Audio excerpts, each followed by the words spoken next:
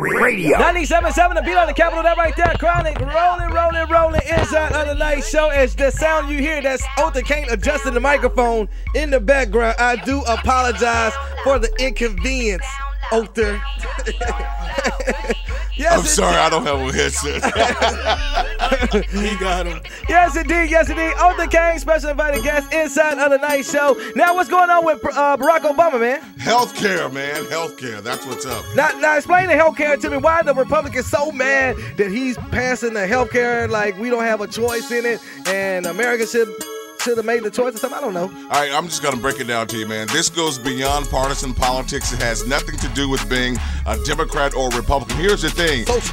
Absolutely. Right. This is major legislation, and they just did not want to see this man get a victory. Really? Everybody has tried to do this, and nobody succeeded. No. President Barack Obama made all of these concessions. He removed the federal funds for abortions. He removed the public option, and so he gave in to all of their wants. Right. And it passed, and they just did not want to see this man succeed. But it's done, baby. He signs it into law tomorrow. What is the substance in this health plan? You know, it's really good. What does it mean? It's really good for those of us who could afford health care. I interviewed a lady today who had to decide between buying medicine and buying food. Wow. She really had to make some choices. The bottom line is, people who are unemployed, like if you get fired, like you'll probably get fired tomorrow for this show tonight, right? I rebuke that. I rebuke that. Hey, he said I died. So like the words are flying. Like, I believe, baby. No, I'm just kidding, though. But like, so if you're in transition, hold on, time out. You know something I don't know? No. Just making so. No, but honestly, so if you're in transition in between jobs, and you don't have insurance, right, this will ensure that you can afford to get your own until you find more stable employment again. And if you work for a small business, it will ensure that they have federally matched funds to provide adequate health insurance for their employees. That's so it's really good stuff. Okay, this is the last question. What exactly is affordable? What might be affordable to you might not be affordable. But you know what, though? This they going by income? Right, this will, no. I wish. Going by needs and desires, and this will ensure that every child in America has insurance, and particularly here in Mississippi. Do you realize how many kids in Mississippi? Yeah, well, we definitely need that. And then, no bill is a clean bill, so they slip like all of these things into that. But absolutely, one of the good things is there's some education money in this healthcare bill. So, what's up? Like sex ed in the schools. Well, we need some sex education in the schools. And also prevention with a pound of cure, We need education, period, in these schools. Yeah. Wow. Say that. We need education, period. Now, and that's all I'm going to say on that. So the Republicans are mad, but they might as well get glad because it's done. Yeah, it's done. On out. Let it go. Okay. It's over with, baby. You got to win. Now back to the sex ed. So you are a firm believer of sex education in the school? I absolutely believe that abstinence messages only don't work. Okay, I thought you were about to say abstinence only. No, they don't work. Look at the number of teenagers in Mississippi that are pregnant, teenage moms. We lead the nation. We lead the nation with teen mothers, teen births. So abstinence-only messages, they're failing our kids. And I don't care about what these preachers say. You look at the congregation, you got pregnant teenagers in your congregation. So obviously there's a disconnect. Something is not working. So we need sex education in the schools. Sex education? My dad is a teacher at a local school, and he said some of the kids think it's cool to be pregnant in high school. Like, wow, really? Wow. Well, the school I came from, it's totally not cool. They looked at you like you were an outcast. Who wants to walk around like that? Like I'm not going to tell y'all what school I went to, but the school. Yeah, Ridgeland. And it's predominantly Caucasian, and if you're 14 or 15 years old, pregnant, do you know how that feels? People don't know how that feels.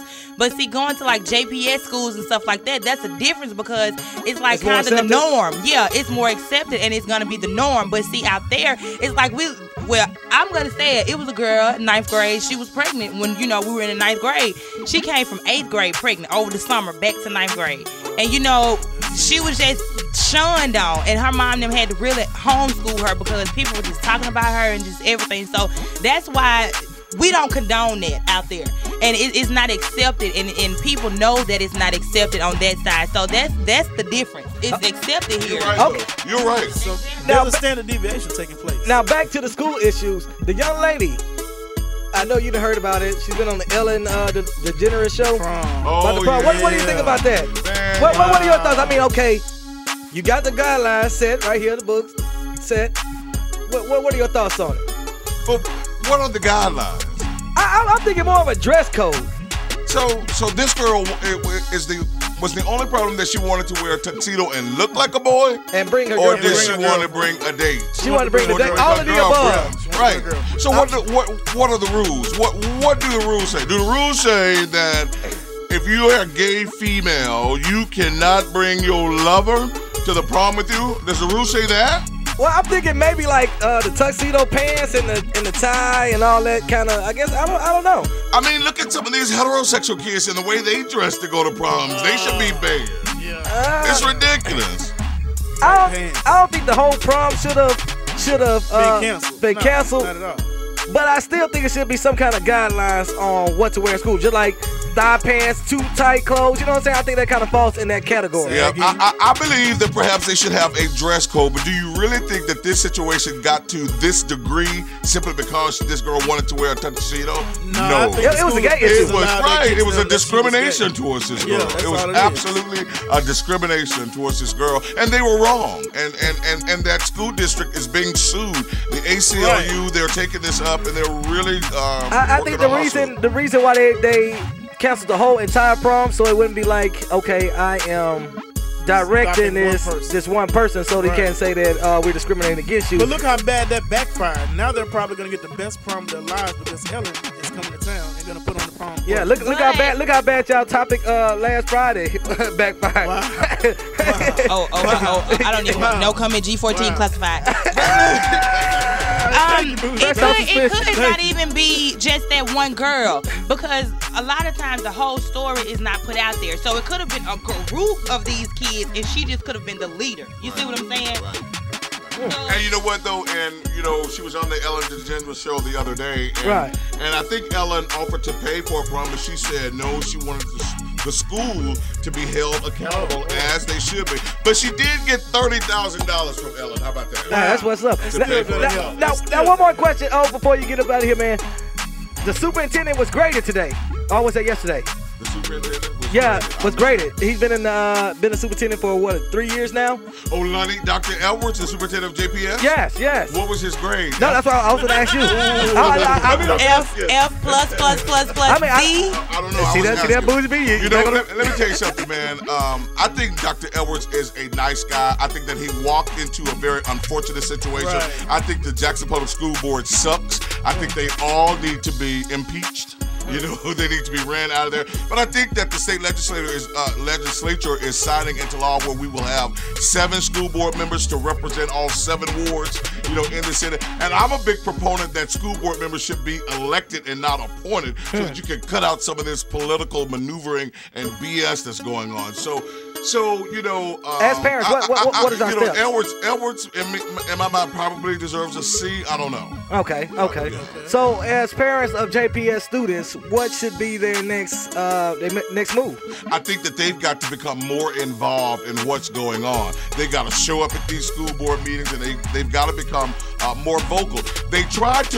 Some of them tried to really play an active part in the hiring of Dr. Edwards, but the school board kind of shunned them away. And they've got to say, this is our school district, these are our kids, this is our tax money, and they've got to be more involved in that situation. There it is. All right, there it is. There's a lot of young parents out there, so that goes back to sex education back into the high school. Exactly. All over again. You're going to bring everything right back to that. Right back around. Well, yo, man, okay, man, I appreciate you coming in, man. Your show is what time and what day? Every Sunday, 3 o'clock. Okay. Right here on 97.7. Then we got a new show that debuts on Fox 40, the local Fox channel here on Sunday, Easter Sunday, April the 3rd or the 4th. You gonna have your Easter suit on? Yeah, pink. And it's at 7:30. But also, famous one got to play. Can we just give another shout out? Yeah. Dominique, y'all got to play. Come on, you got a mic. Go. What? We got Revenge coming, April 23rd and April 24th. J. Lee Productions. Jimmy Lee. That's right. It's gonna be hot. Check out J. Lee Plays. Last day to get $10 tickets. What? Tickets are $10. $10. The boy go hard. Y'all better support him now. Cause them tickets gonna be like $50 in about the next couple years or the next year. Next week. Mista Radio.